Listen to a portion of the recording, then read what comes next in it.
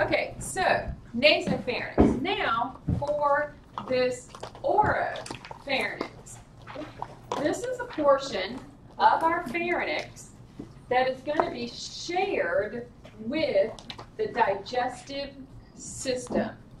So if we look at this structure for the oropharynx, if we come over here and under our pharynx, look at what we've got right here. I know y'all, I'm sorry for it being so blurry. I'll try to make sure the rest of my pictures are not going to be like that. Notice where we've got the relationship. Okay?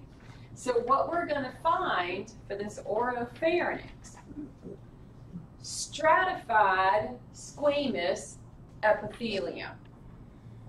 All right? Do you happen to remember what that tells us? That's layered. The one layer, I'm sorry, I was thinking of my fried eggs. Okay, so the stratified fried eggs. Okay?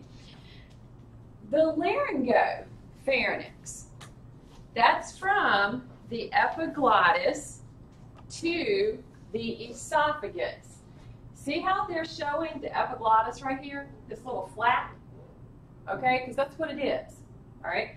It's a little flap. Stratified squamous right there also.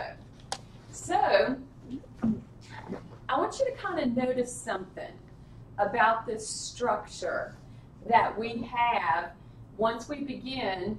Like if we think about eating something and we're going to swallow, okay?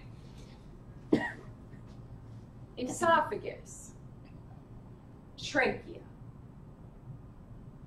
esophagus. See how it looks like it's kind of wavy and just simply muscular? Okay? Because when we eat and we swallow, the material is, as we eat and chew stuff, we turn it into what's called a bolus. Okay? And we don't want any of that stuff to move into what we would think of as our windpipe. Okay? So the epiglottis is going to function when we eat and swallow the food. Because we need the food to move down this muscular tube, so we don't need anything to be restrictive on this muscular tube. Does it look like it's got any type of harsh structure to it? No.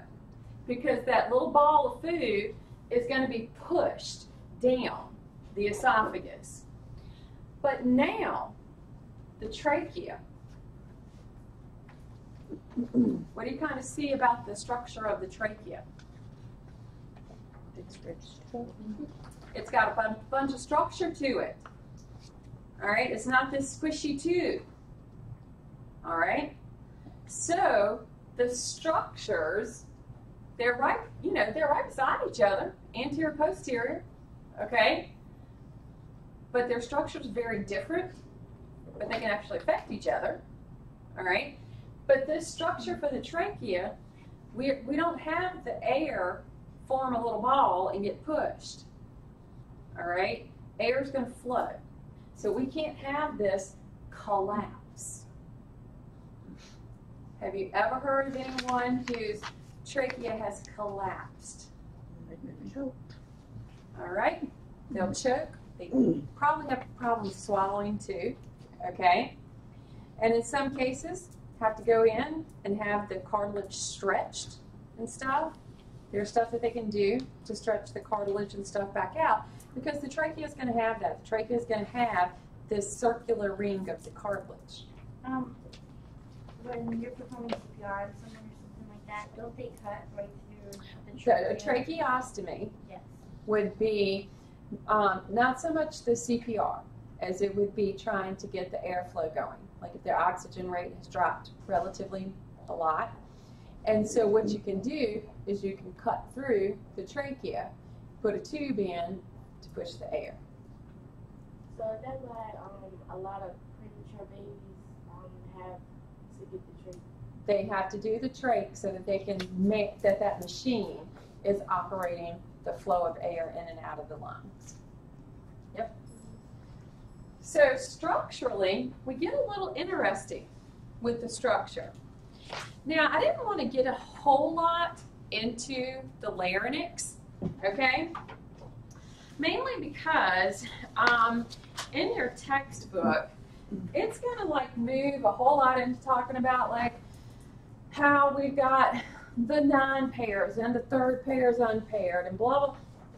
I don't care about that right now, okay? Now, there are a couple things I want you to notice or understand about the larynx, all right?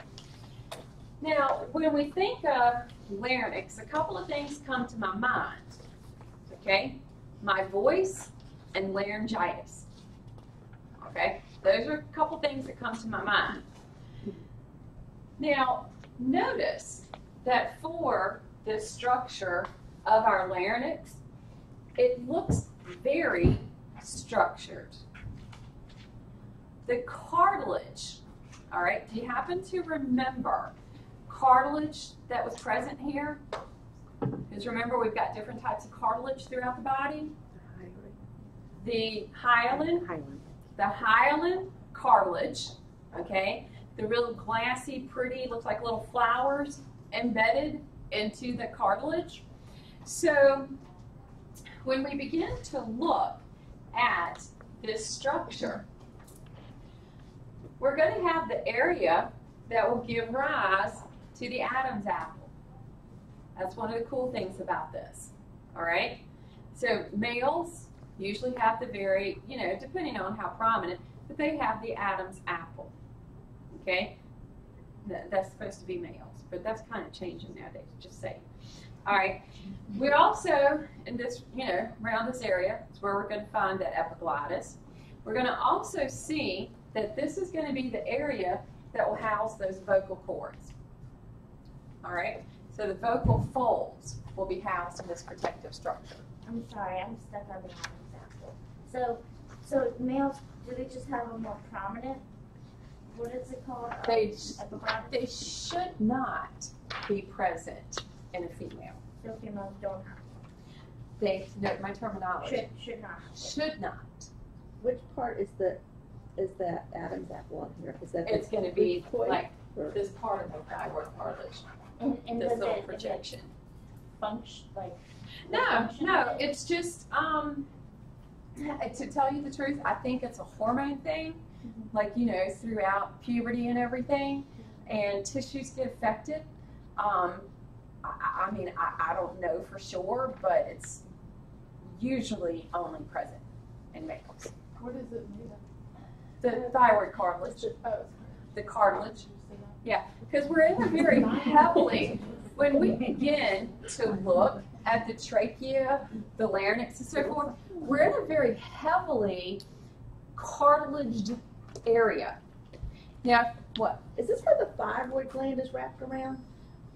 Yes, Okay. because that's where they would tell you to swallow, and that's where they'll have their fingers, and they can feel if it's enlarged or not.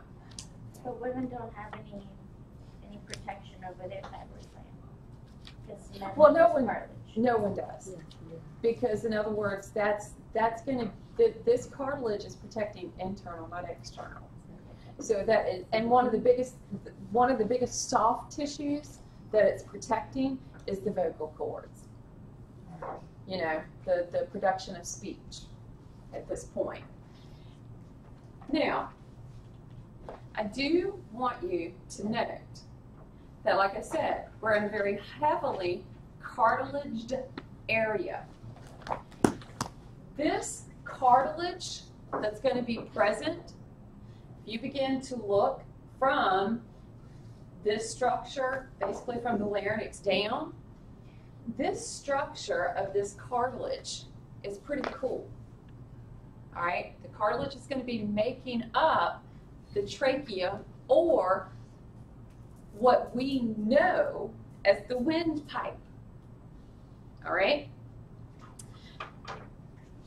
The structure that we look at for the trachea, how we're going to see, or what allows for movement of air. Okay? trachea, windpipe. Oh no, I tried to go down the wrong pipe. Well, there is no other pipe. Okay? So if it tried to go down, it just tried to go down the pipe. Just saying. All right? So, Oh, but you showed the muscle thing before where food goes.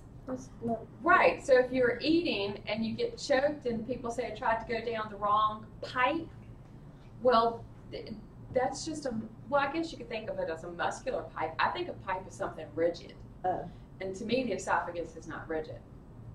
Well, it's not. So if they say that, they're thinking it's going down the trachea.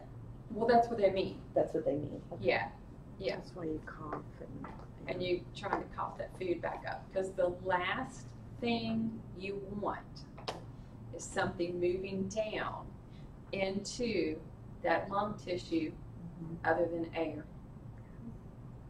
When I say you don't want anything else but air moving down there, trust me, you don't. Okay? Just say. Now, this structure, okay, the hyaline cartilage, we're making what's termed a C-ring. And that C-ring is going to be around this tissue of the trachea. Now, it looks like the letter C because on this area towards the dorsal portion, posterior, whatever helps you refer to it, okay? This is next to the esophagus, okay? So this is basically muscular. So the rest of this is protecting or giving the structure to the windpipe, to the trachea. And it's got this really cool structure. Anything else you might note about that structure of the trachea right there in that picture, in that C-ring? The cilia, okay? So at this point, all right, I've mentioned that we've got this upper and then we begin lower, okay? I've mentioned that we've got protection so that we get to here, okay? We can swallow it down. If something makes it past that point into the windpipe and we begin moving a little bit down, this structure that you see, this lining right here, okay, the cilia, they're beating. We got the mucus there, okay? So if we get the little particle, it's going to try to push that particle up and out. So you might sneeze, okay? Might end up coughing pretty heavy, feeling like it's a cough coming like way from down here, okay? You could kind of